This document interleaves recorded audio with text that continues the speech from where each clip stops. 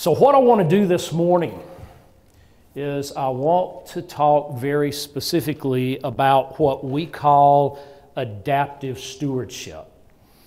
So my partners and I in the Soil Health Academy, this is one of the core things that we teach. We talk about regenerative practices, regenerative agriculture, rebuilding and restoring our ecosystems, but underneath that is the ability to be able to properly steward everything that we have been blessed and charged with. And as farmers and ranchers, we control the vast majority of the land that exists here, not just in the U.S., but globally. And therefore, our responsibility runs very deep, very deep.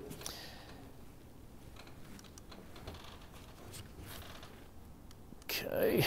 Oh, I got to turn it on. That would help. There we go.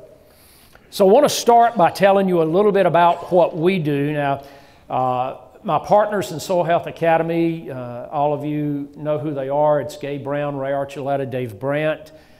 We formed that about 2 years ago, and I do have to say that is going extremely well. We're teaching quite a few academies across U.S., Canada, Mexico, and have been invited to many other countries to put on academies as well. So there is an interest. There's a large interest in being able to educate and help people move in this direction. But in terms of what I do outside of my partnership with those guys in the academy, we have a meat and poultry company. It's called Joyce Farms. And we produce and market pastured proteins, basically from Boston down to Miami and as far west as St. Louis.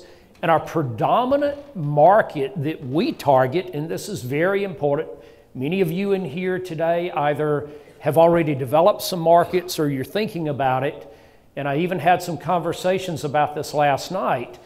But one of the things that we do as farmers and ranchers is many times we don't know what we need to know about marketing and being able to actually sell our products in an efficient and effective and profitable manner. So that's one of the things one of our core principles. And you always have to have a specific market focus when you are marketing. And again, ours is restaurants. So we do a lot of ranching to produce these pastured proteins and a lot of grass finishing. And we produce a very high quality grass-fed beef. We harvest 52 weeks out of the year, every week, and load lots. And every week of the year, all of our product is USDA federally graded. And every week, 52 weeks out of the year, we are now able to average 85% and up USDA Choice and Prime grass-fed beef. And what you see on the slides here in the pictures is an example of that beef. You absolutely cannot tell it from, a highly marbled feedlot finished product in that regard. We also do a lot of pastured pork production. At any given day, we'll have about 3,000 or so hogs out on pasture. And just like we move our cattle very frequently, our pigs are moved daily as well under single-strand polywire. So they are very well trained to the polywire, to the electricity. Pigs love to forage. It is something that they just absolutely are thrilled with. And every day when we turn them into new paddocks, they're just jumping and squealing with delight, all of that, just moving into those new paddocks. And we plant very complex annual mixes in a lot of our fields for these pigs. And what we find is that when they're moved every day, then you have very little rooting, very little destruction. They're not interested in doing that. We also do pastured lamb, pastured sheep. We use hair sheep down where we are. That works very well. We also produce and market grass-fed bison. Our bison, by the way, are managed the same way that we manage all the other species of livestock. They are trained to a single strand of polywire and trained to daily movement. So I've been told many, many times that you can't do that with bison, but absolutely you can. And we are doing that very effectively and very efficiently. We also do a lot of poultry production. So we produce pastured eggs. And, we have different structures. On this slide, you see a hoop house structure, but we also take advantage of materials that we have that are fairly cheap. Does anybody recognize what that is there? What did that used to be? It's now a poultry caravan, but what did it used to be? It was a cotton wagon, exactly, a cotton wagon. And nobody uses these down south anymore, right? Because everybody's gone to modules and balers, and so these cotton wagons have become obsolete. We can pick them up for a couple of $100 a piece and turn them into an excellent poultry caravan. And that particular wagon there can house 500 to 600 birds. So it's a very cheap way, and we can build them out, buy them for $200 and build them out for around $1,000 to $1,200 total cash in them. Not bad at all. We also produce a lot of pastured poultry. We do pastured chickens, heritage Spanish black turkeys, guineas, pheasant, duck, and those types of things, and market those to our restaurants. Last year, we sold 40,000 Spanish black turkeys for an average of $100 a piece. Okay? So now now think about that. Think about that. You can go to any grocery store, anywhere around Thanksgiving, and buy a frozen turkey for what? 30 to 40 cents a pound, right? And we sold 40,000 heritage turkeys at an average of $100 a piece. So don't tell me that the consumer only wants to buy just cheap food. That is absolutely not true. But we have had that ingrained in our minds as farmers and ranchers that everything has to be cheap. They will pay for true, verifiable value. They absolutely will.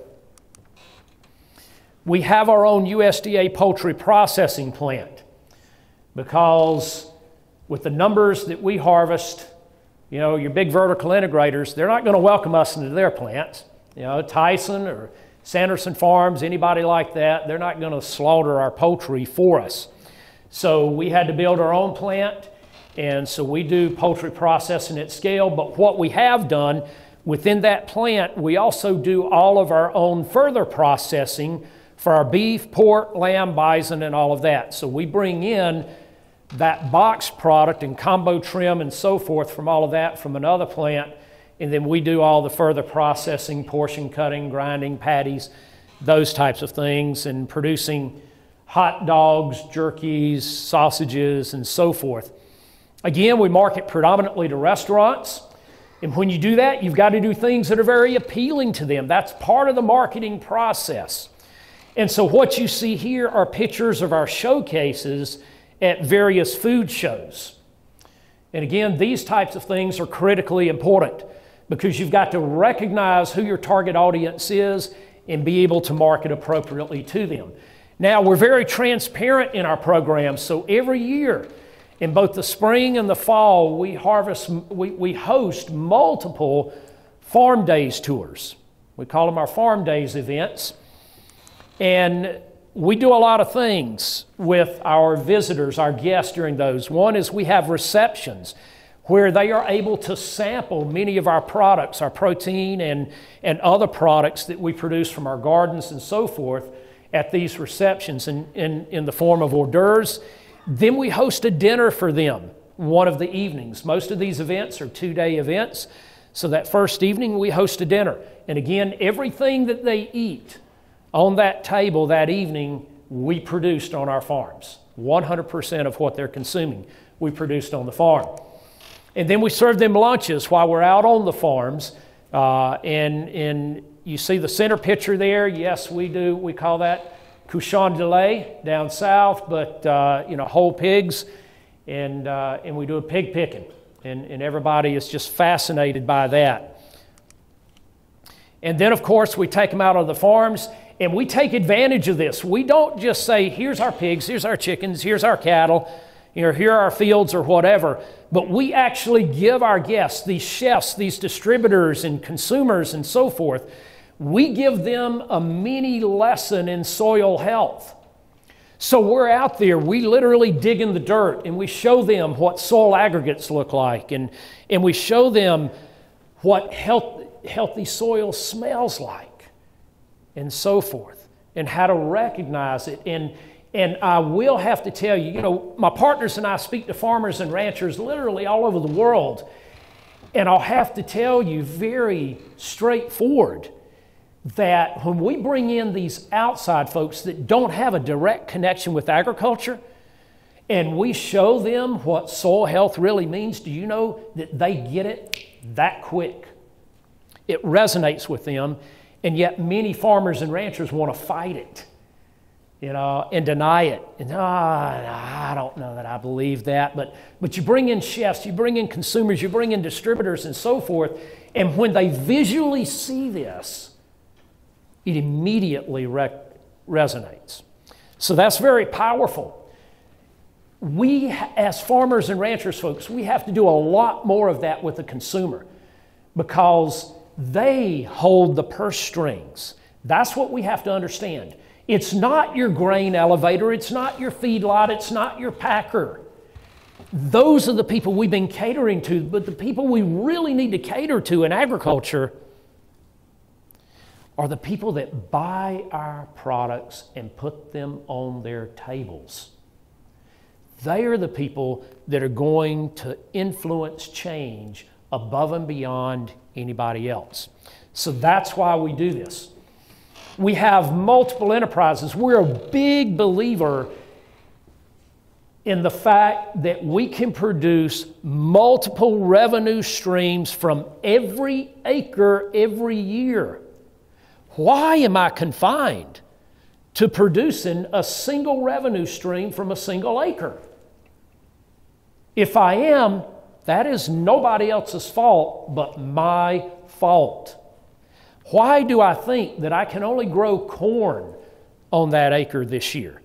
Or I can only grow soybeans? Or I can only produce a calf that I sell at weaning? We have far more things that we can do with every single acre on our farms. We are literally sitting, folks, on an incredible resource. If you own land, if you lease land, every acre is tremendous in what it can do. So we have timber, we have woodland grazing, silvopasture. We have organic vegetable gardens. We produce specialty and heritage crops such as purple straw wheat, bloody butcher, and Hopi blue corn, Carolina gold rice, indigo, ginseng, mushrooms, turmeric, all of those types of things. We produce a specialty breed of cattle, and we have a lot of black Angus, red Angus, and all of that in our grass-fed program, but we also have a specialty breed called the Piney Woods. So we produce seed stock Piney Woods, market those. We produce a lot of replacement heifers for sale. They're in high demand. If you have grass-type replacement heifers, there's a huge demand for those type of cattle. We do recreational opportunities beyond our farm tours. So we offer hunting and fishing and agritourism opportunities and classes and workshops on the farm.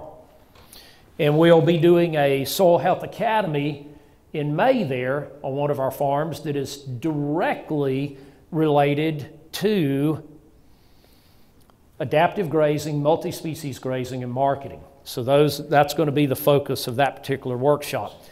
Some of the other things that we do, we offer internships. So we always have interns on our farms and at our meat company. And these include students, beginning farmer and rancher folks, farmer veterans, all of that. We have international interns and apprenticeships. We've got a couple coming over from South Africa here in a couple of months that'll be with us for the rest of the year. We also do an on-farm business incubator. We want to be able to give back, and it's very important for us to be able to help revitalize our rural economies. So one of the programs that we started is sort of a Shark Tank type deal. And anybody that works for us on our farms, they can come to us with a business plan, and they have to write it, and they have to develop a pro forma, cash flow projections, all of that.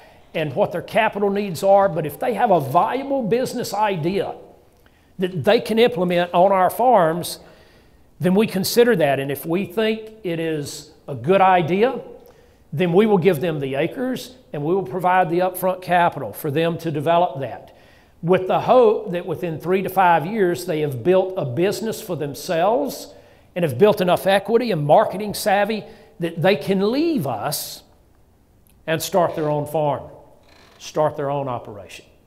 So that's our farm business incubator. And again, I mentioned the Farm Days events, and we have like a fall harvest party and spring on the farm and that type of thing. I want to show you a few quotes here, and then we're going to dive into adaptive stewardship. I really love this quote by Wendell Berry. Wendell says, agricultural choices must be made by these inescapable standards: the ecological health of the farm and the economic health of the farmer. And Masanabu has this wonderful quote: an object seen in isolation from the whole is not the real thing. Now, he is sort of the Wendell Berry of Japan, okay, to give you an idea who this guy is. When I was in academia, and this is still occurring in academia, unfortunately, what we spent a lot of time doing was viewing objects in isolation. And we were isolating ourselves from the whole. That has caused us, through a lot of our agronomic research, our academic research, and I'm not going to pull any punches in this. I've been there. I lived that world, okay? But we must reorient ourselves in our academic research. We must quit looking at things that are just simply putting Band-Aids on a gushing wound, that are addressing symptoms rather than the root cause. We must think about research that is highly interdisciplinary, and we're not having these little turf wars and everything else that so frequently occur at our academic institutions, and instead we are truly trying to solve the real problems that we have and looking at them holistically. That's very important. Rick Warren, pastor out in California: the best leaders make the best decisions when they have the best information. Even if you're a good leader, if you don't have the best information, you will make a bad decision. And Sam Bass, a real good friend of mine, he's a farmer down in Oklahoma, and Sam's just sort of a very down-to-earth guy, former Navy guy. And he says, what if I could tell you something that would completely change the way you farm a ranch? And that is, there is a God and you're not him. Okay? We got to realize that. We got to recognize that. We're not in control. Nature does always win. So how can we work with her rather than against her and trying to fight her? In the Norman Worsbah, to live, we must daily break the body and shed the blood of creation. When we do this knowingly, lovingly, skillfully, and reverently, it's a sacrament. But when we do it ignorantly, greedily, clumsily, and destructively, it is a desecration. In such desecration, we condemn ourselves to spiritual and moral loneliness and others to want.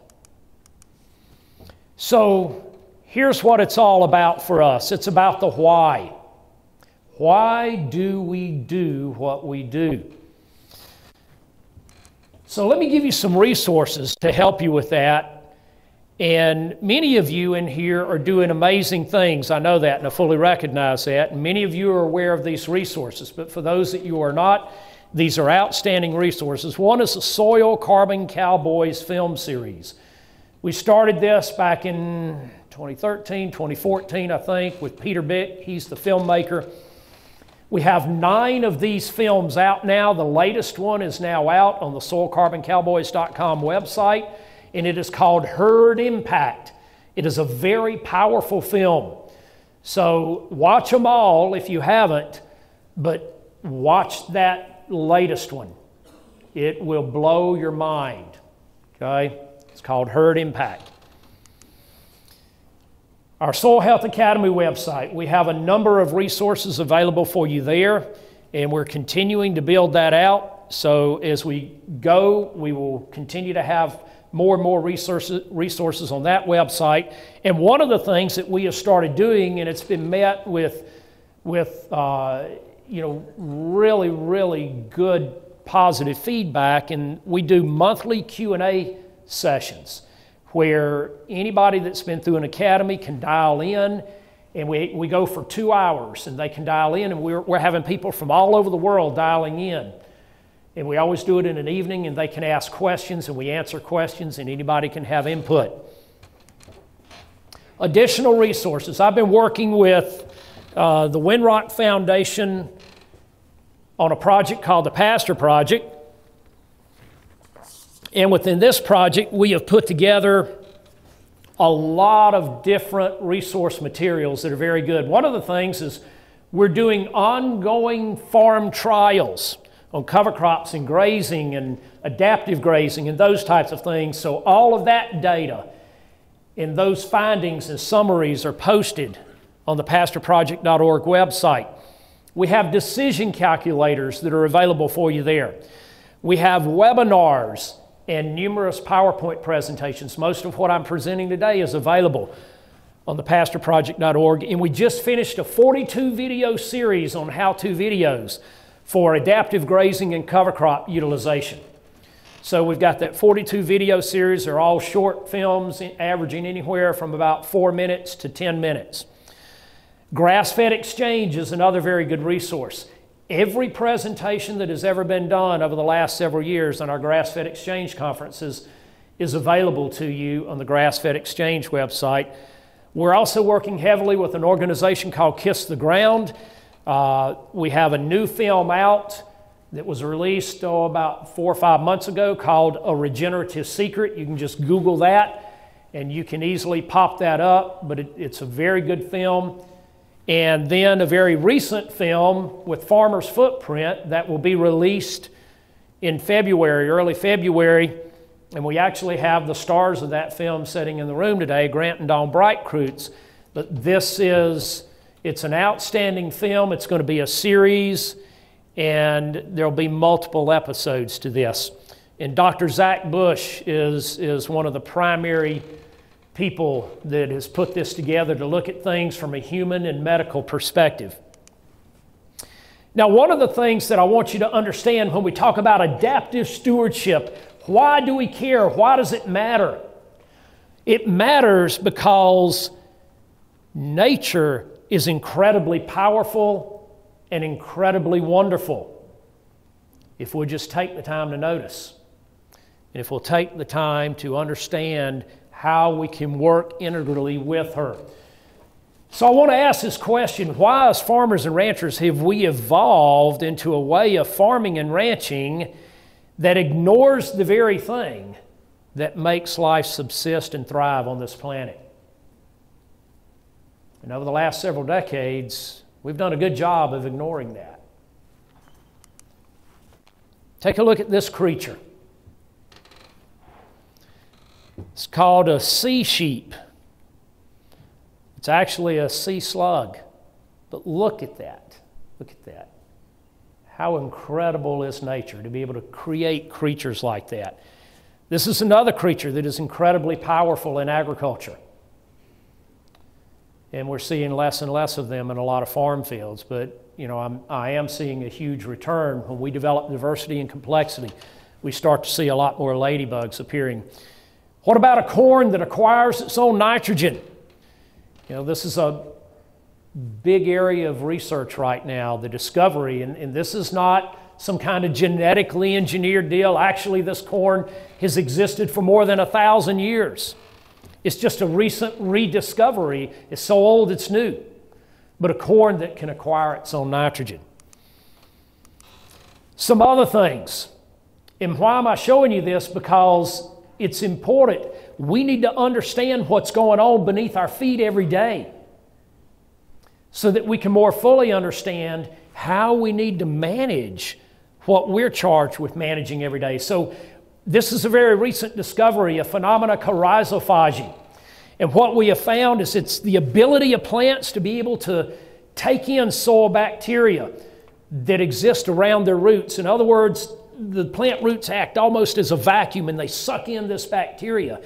And bacteria, soil bacteria, what's one of their major functions? Is to consume nutrients as they leach down through the soil, through rainfall and all of that, to keep them from leaching out of the reach of the plant roots. So then those nutrients are contained within the cellular membrane of the bacteria, but the bacteria is not a time-release capsule. So something has to happen to break down that cellular membrane to allow those nutrients to be released for plant uptake. And this is one of the things that happens. Bacteria being eaten by protozoa is another. But this rhizophagy, so they suck in the bacteria internal to the root, endo, and then powerful root enzymes dissolve that membrane. It releases those nutrients. The plant can take them up and use them. And then guess what happens? They spit the membraneless bacteria back out into the soil and they reform a membrane and repeat this process all over again. How powerful a system is that? Pretty darn incredible. That's a picture of this occurring. So that's a Phragmites root and it's in the process of absorbing these soil bacteria. I love this quote by Dr. Christine Jones: when we're standing on soil, we're standing on the rooftop of another world. This is another incredibly powerful and wondrous microorganism, mycorrhizal fungi. And it seems like we just continue to discover all of the different things that mycorrhizal fungi do for us. But these are tiny filamentous organisms that attach themselves to plant roots. So let's talk about what they do. First of all, they're far, far better at picking up and absorbing nutrients, minerals in the soil than the plant roots themselves, and then transfer them to the plant roots. They solubilize bound nutrients. They produce enzymes. They're like expert miners. And they can solubilize bound nutrients in the soil, even in solid rock, and make those minerals available for plant uptake. They extend the reach of the plant roots themselves many times beyond the roots. And they significantly increase the absorptive surface area of the plant roots from hundreds to thousands of times.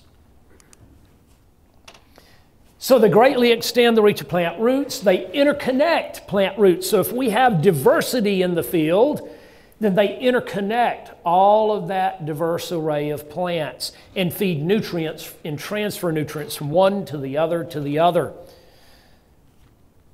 And they not only transfer those primary nutrients that we think about, but also those secondary nutrients. We call them secondary metabolites. And Dr. Fred Provenza, that I'll talk about here in just a minute a little more, has done a lot of the seminal research in this area.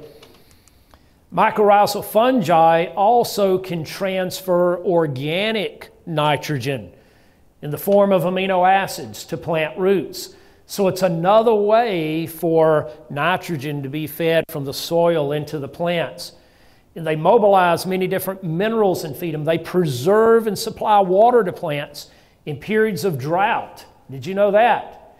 If you have an extensive mycorrhizal system underneath the soil, you are far more drought resilient, and that's beyond just the biotic glues that they produce to aggregate the soil. They also transfer water molecules into the plant roots that are stored there for periods of drought. A water reserve, so to speak, that won't exist without the mycorrhizal association. They are also nature's principal immune system against fungal root disease. What's happened with the incidence of fungicide applications over the last 2 decades? Has it increased or decreased? We're applying a lot more fungicides, aren't we? Well, why? We have neglected the principal immune system for our plants. If we reestablish these very powerful mycorrhizal associations, our plants now have a lot more immunity conferred upon them from disease and pest. This is a picture of mycorrhizal fungi transfer amino acids. Picture where you see basically the pink or red color. And then this is a picture of mycorrhizal fungi putting water molecules into the root of a plant.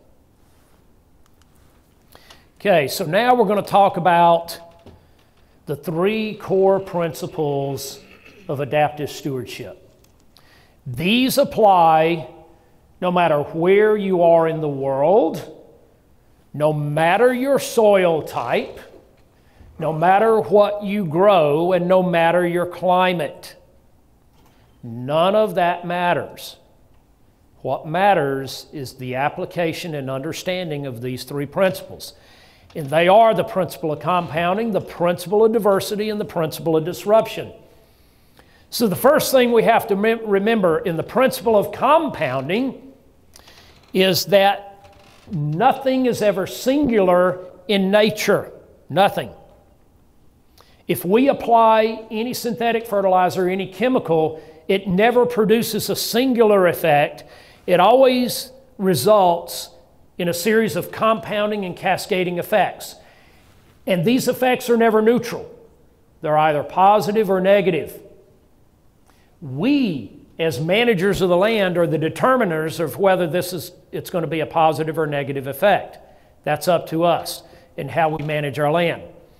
So everything that we do creates this whole series of compounding, cascading events. And if we start asking ourselves that, okay, if I apply this, or I implement this practice, or I do this type of tillage or whatever, not just as what is that going to do immediately, but what is that going to create in terms of ripple effects down the road for me? Is it going to be positive, or is it going to be negative? And how do I deal with that? It also creates epigenetic effects, and that's a whole other topic, so I won't dive into that today. Second principle of diversity. We want highly diverse and complex pastures and annual mixes, not monocultures. Not monocultures.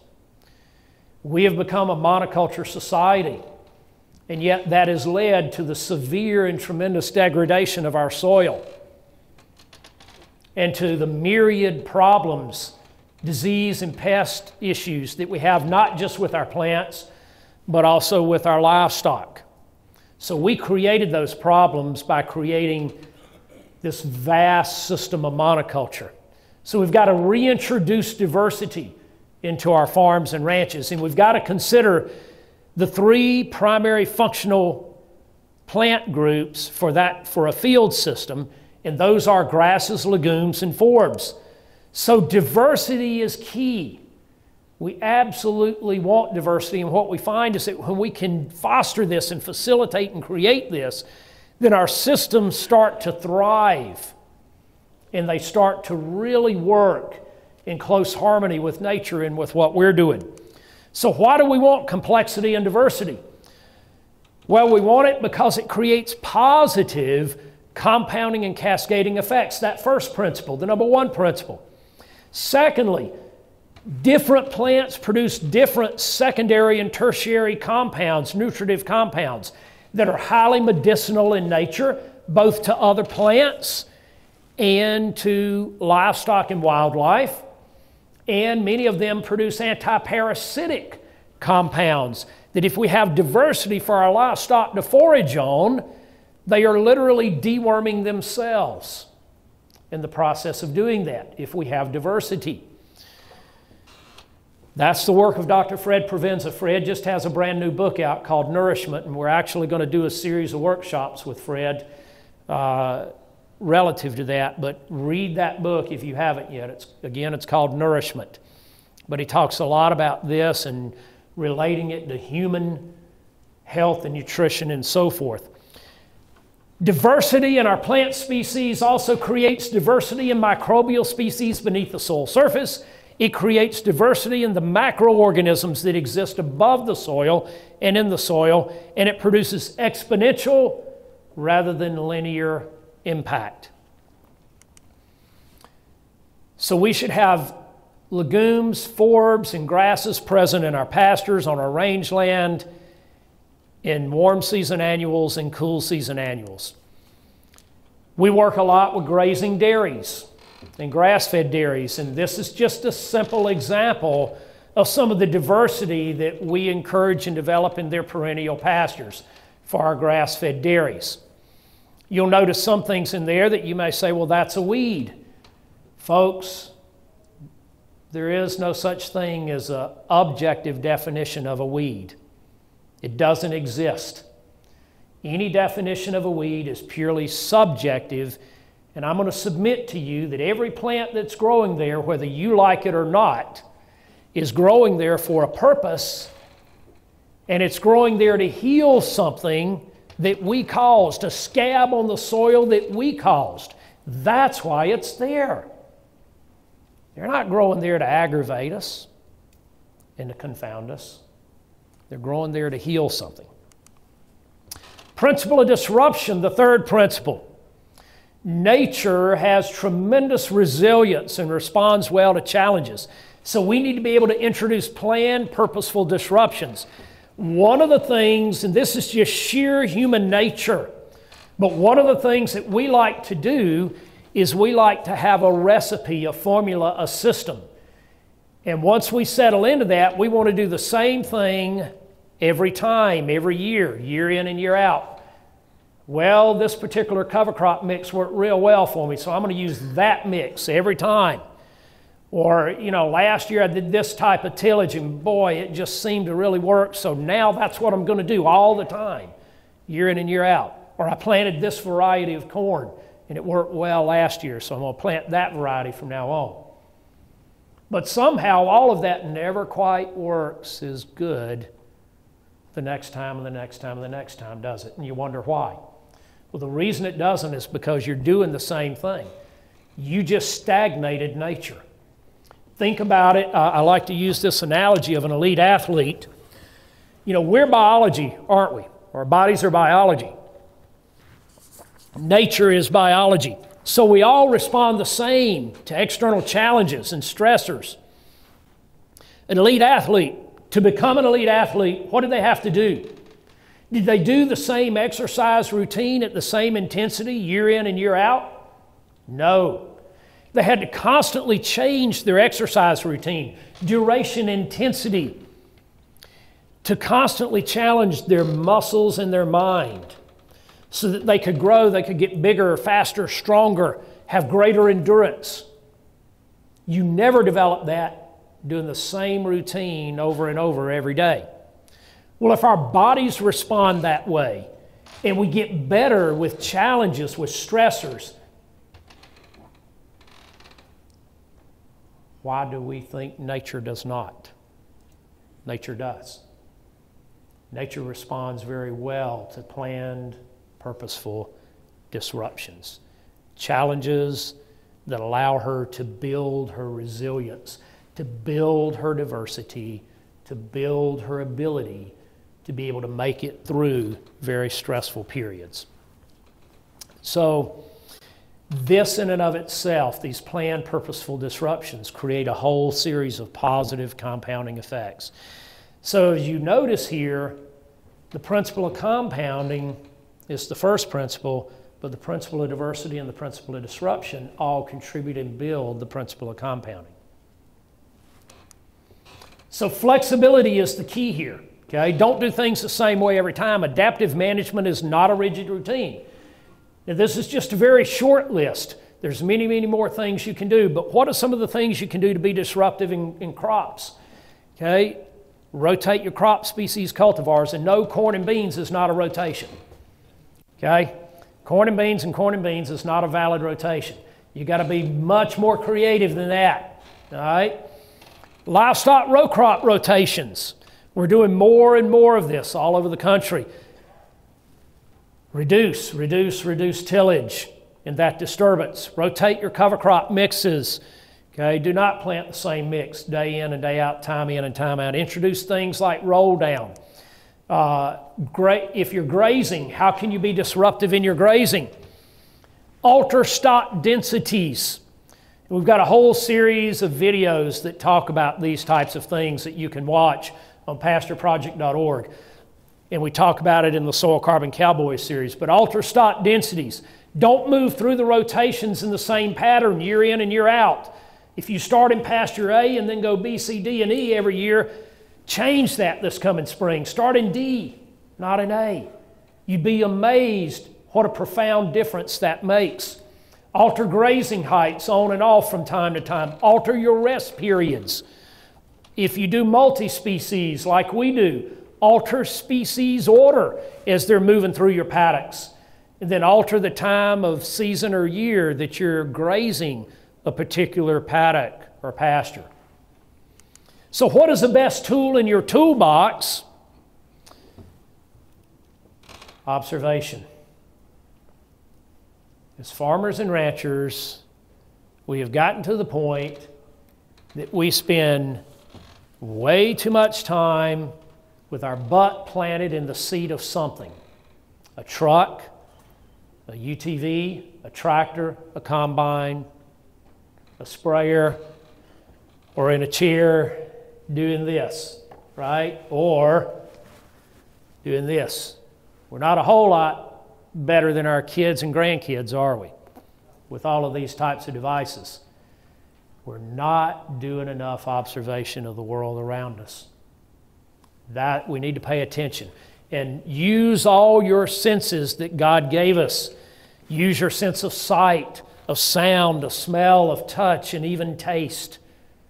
I taste things while I'm out there. I taste the plants. Taste the soil. You would be amazed at what you can learn by using your senses.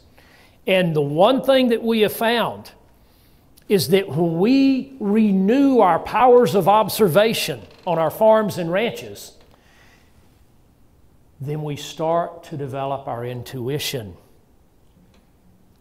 And intuitively, our decision making on a day in, day out basis becomes far better. Because now we're relating things to each other. We're understanding the why. We're understanding the whole, the entirety, the holistic system that exists in front of us. And now we're able to make decisions that are far, far better. So adaptive grazing, for instance, it allows a practitioner to develop multiple goals or address multiple goals and objectives. It's not a rigid routine or practice, and neither should it be. And it allows us to constantly adapt to changing conditions. You know, down where we farm and ranch in Mississippi and Alabama, you would be amazed, you know, over the last 20 years, we have clearly developed into a pattern of a dry season and a wet season. Our winters and early springs are very, very wet, as I mentioned to you earlier. And then our summers can get exceedingly dry if we don't have tropical activity to interrupt that all the way through the fall. So we have a wet season and a dry season. But do you know that our farmers and ranchers haven't adapted to that? They haven't adjusted to that? They still think, oh no, this summer it's not going to get dry. And I'm going to have grass to last through the summer and into the fall. And then they find themselves inevitably feeding hay by August and September in Mississippi. Okay? In Mississippi, feeding hay by August and September because they've already run out of grass because it was too dry. And they don't pre-plan for the wet, muddy conditions in the winter and stockpile and create areas that'll hold cattle up in the winter, and so they create these enormous mud bogs. I mean, I can show you mud bog after mud bog down there right now with cattle belly deep in mud. In the deep south. In the deep south. And guess what? You deal with that a relatively short period of time up here in your spring thaw. Down there, if you don't do things right, you deal with it from December through April. Mud. It's not pleasant. So we're trying to recreate and restore the carbon cycle. It's goal-oriented, predicated on stock density, not stocking rate. Management and flexibility are key, as are frequent movement and rest. We pay close attention to plant root system recovery. And in many parts of the world, it's highly reliant on temporary fencing technology. But done right, it produces very positive compounding and cascading effects. All we're trying to do is simulate nature. That's it. And recreate what nature used to do for us here in the tremendous fertility that the wild ruminants once created in North America. These are recent pictures of in Africa, and they show, what's still occurring in some part. Unfortunately, this is diminishing tremendously in Africa, but we still have some massive herds that are still able to create some fertility in the soil. So we're creating biomimicry and ecomimicry, and we're just translating that from the plains and the Serengeti and all of that to our pastures, to our fields. This is a flock of sheep, okay, doing the same thing with sheep, creating incredible density and diversity and impact on the land. This is holding sheep. Even our sheep we contain under a single strand of polywire. You don't need fancy systems and setups and multi-strands and net wire and all of these other things. You can train any species to work and respond well under a single strand of electrified polywire. And so what we have found is this: as we move along the continuum on our grazing, from continuous grazing to adaptive grazing, we get a myriad of benefits. We get significant benefits from heightened fertility, from far more even manure and urine distribution across every acre versus it being concentrated as it is with continuous grazing and slow rotations around your water and shade. We also move along the continuum of diversity and soil health and root depth and mass. And we work a lot with Audubon, and what we have found is that we've been able to significantly improve and increase bird populations because of this. Same thing with cover crops, grazing cover crops in between our cash crops. As we move along this continuum, we're able, with better grazing, with adaptive stewardship practices, we're better able to elicit the type of response that we want. So I'm going to finish up this morning with a couple examples of adaptive stewardship in practice in real life. And I'm going to show you a couple of extreme circumstances. Earlier I talked about nature is resilient, and I said nature has the ability to be able to respond brilliantly to challenges. I'm going to show you how she does that, okay? This first farm, North Carolina, Adam Grady, one of our clients. Adam's only been practicing regenerative farming and ranching for just 2018 was just his second year. They're multi-generational. The farm's been in their family since the 1880s. 4 generations farming on that land today, alive and farming. But up until 2 years ago, they were doing everything very conventionally. High tillage, high synthetic use, conventional grazing, on and on. So it's called Dart Branch Farm. So for the last 2 years, no-till, cover crops, livestock integration, planting non-GMO instead of GMO crops. They didn't use any glyphosate at all or any other herbicide in 2018. They were able to totally remove themselves from that in 2018. They planted everything into a standing cover crop that was rolled down. His absolute next door neighbor, and the reason I'm bringing this up, it's important, they tried no-till for the first time in 2018, but they've been very high cultivation prior, but they're still highly dependent on synthetic inputs, chemical inputs, all of that. No cover crop or livestock integration. So this is what Adam does. Adam raises grass-fed beef and pastured pork, so he's got them all integrated heavily onto pasture. He does roll down. So he goes in and rolls down his cover crops, plants into the standing roll down. And this year, in 2018, this is what or last year, 2018, this is what happened. So he and his next door neighbor, immediate next door neighbor, the very first week in April, planted their corn. They were planting the exact same days, side by side. You can see the difference. This picture was taken May 29th. May 29th, okay, so approximately 2 months after the corn was planted. Adam's corn, immediately next door, the next door field, his neighbor's corn. Adam ended up yielding 189 bushels per acre dryland corn with no inputs, by the way, okay? And his neighbor yielded 134 bushels. His neighbor had to replant. He had a failure on the first plant and had to replant. That's why it looked. But what do you notice in his neighbor's field? Water, standing water, right? There was none in Adam's field immediately next door because Adam had far greater aggregation and water infiltration rates just immediately next door, a few feet away. Now here's the challenge. Here's where we discovered that even after just 2 years,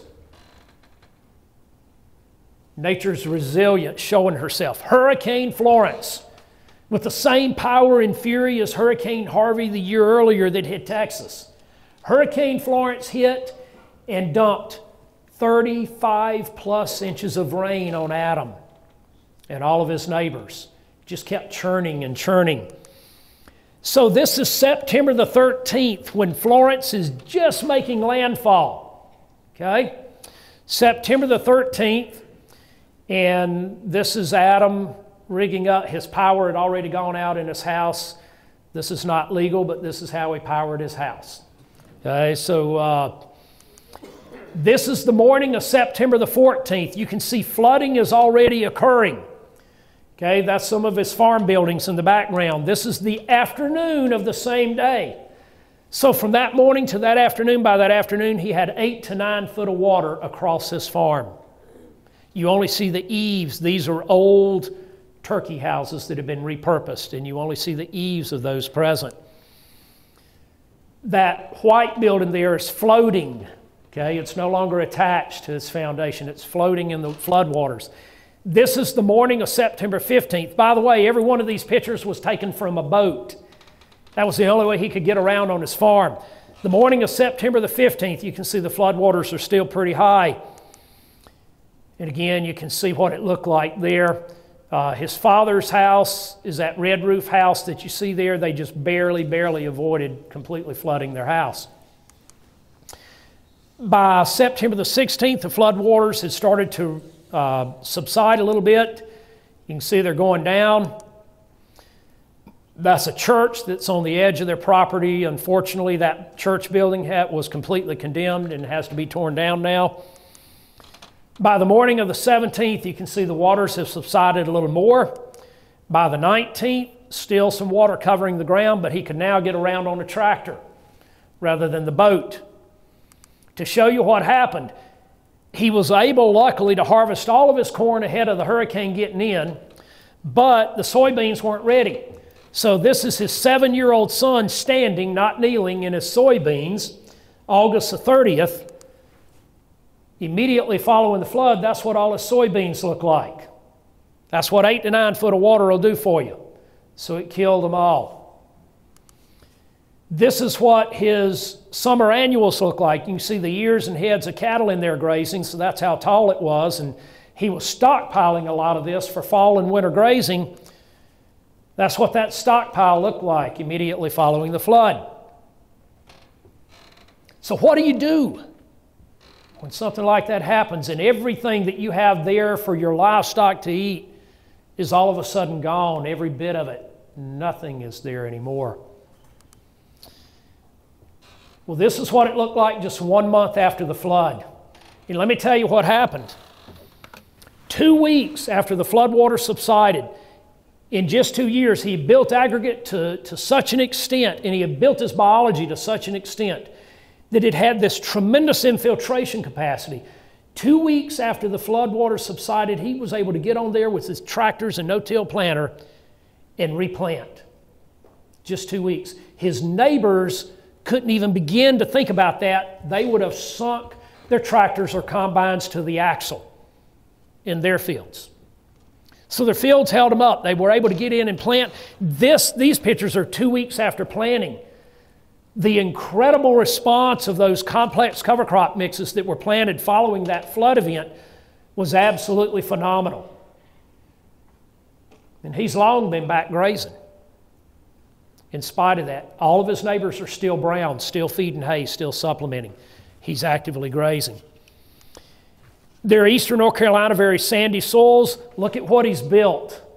Look at what he's added on top of that sand in just 2 years. Pretty powerful. So the last thing I want to show you, and I'll run through this very quickly, what about a very fragile environment? Now, North Carolina's not a fragile environment, but it was subjected to an incredible force of nature. And you see how resilient the other nature responded. But what about the Chihuahuan Desert of Mexico? So we're doing a lot of work down there, and we'll be teaching another academy down there next month in February. They get less than 8 inches of rain annually, a true desert. Temperatures can soar to 105 degrees or more. Most ranches down there require 300 plus acres per cow. Wrap your mind around that. 300 plus acres per cow, but with adaptive stewardship, these guys are now greening the desert, and we've got a team of them that's going to be presenting at the Grass-Fed Exchange. And in California coming up in April, I'm very excited for our audience to hear these guys and to hear their story, because it's absolutely fantastic.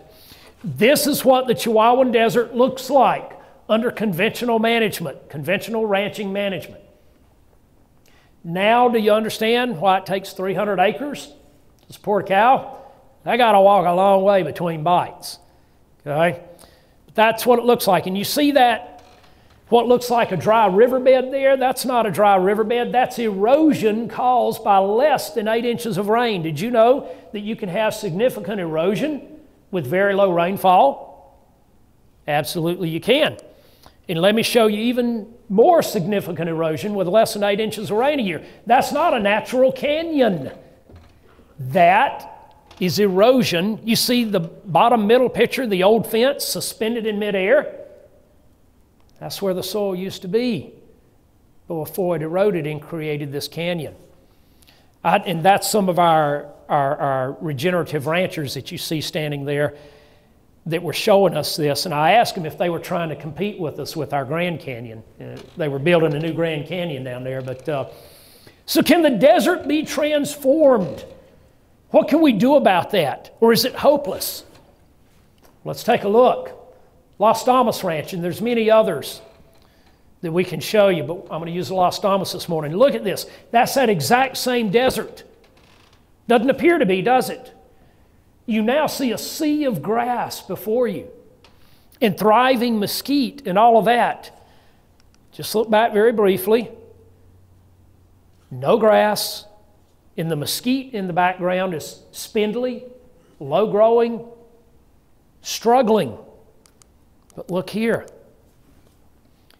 Big mesquite. Okay, thriving, full of life. Grass everywhere. In the middle of this exact same desert. Look at the abundance that's been created. Where did it come from? It came from the latent seed bank. These are vast remote ranches. There's no irrigation. They're not going to plant anything. They don't fertilize anything.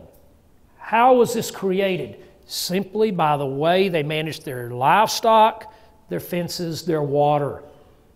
And when I say water, water for their livestock to drink, not to irrigate. None of this was irrigated or is irrigated now. Okay? So all of this came from the response from the latent seed bank. So what's the result? They've reduced acres required per cow from 300 plus to now only requiring about 30 to 40 acres per cow year round. A 10-fold increase. They just gained free acres. Free acres. They don't have to pay any more taxes. They didn't buy any more acres, no more insurance, nothing. Free acres. They're producing significantly more pounds of beef per acre. Their net profits have increased more than 3 times already. So absolutely phenomenal. We're doing the same thing in New Mexico. This is a Ranny Ranch in New Mexico. And we're getting, this was back in November, getting very similar results. That sort of white bushy type stuff you see growing there is called winter fat. And when the original settlers moved into that region, that was a very important forage for them in the winter. And then it was just so overgrazed in that country that it killed a lot of that out. But now all the winter fat is coming back, and they didn't plant it. The Rannies didn't plant it, It's coming back from the latent seed bank. The seed is still there. And that's what we're finding globally, not just here in the U.S., but globally. There's a thriving seed bank that's available for us if we'll just find it. So I'm going to leave you with that. But think about, those are two extreme conditions. They clearly show the power, the resilience of nature, the ability of nature to be able to take those challenges and to be able to produce something profoundly positive that benefits everybody. So thank you. I tremendously appreciate the opportunity to be here. Again, I'll be here all day and looking forward to talking with each of you. So thank you very much.